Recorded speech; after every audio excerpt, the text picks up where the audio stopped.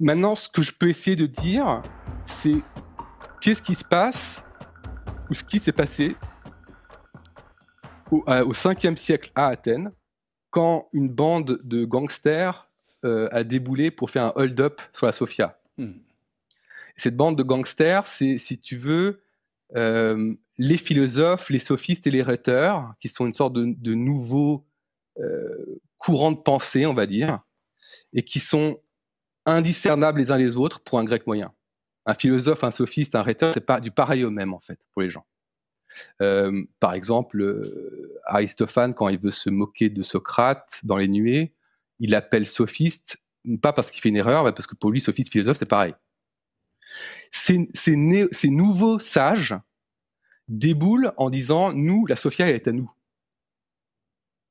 Donc ils sont en train de jouer des coudes, ils sont obligés, ils chassent sur les mêmes terres que les poètes, et ils sont forcés de les exclure, en fait, pour s'occuper, pour se constituer un champ.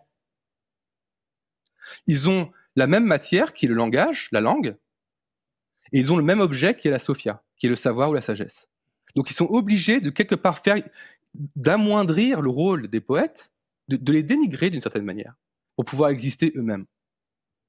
Et c'est à partir de ce moment-là, et ça je peux le détailler, c'est à partir de ce moment-là où en fait la poésie est devenue récit au sens strict, diégésis. C'est là où on a commencé à dire, en fait, la poésie, c'est raconter des histoires. C'est juste raconter des histoires. Nous, la Sophia est à nous. La lexis, le fait de dire la réalité, c'est à nous. Les poètes, c'est juste raconter des belles histoires, quoi, des fables. On peut leur laisser ça. Et ça, on a ça chez Platon. Alors, Platon d'Athènes, c'est qui? Platon d'Athènes, c'est un noble, c'est un gosse de riche, quoi.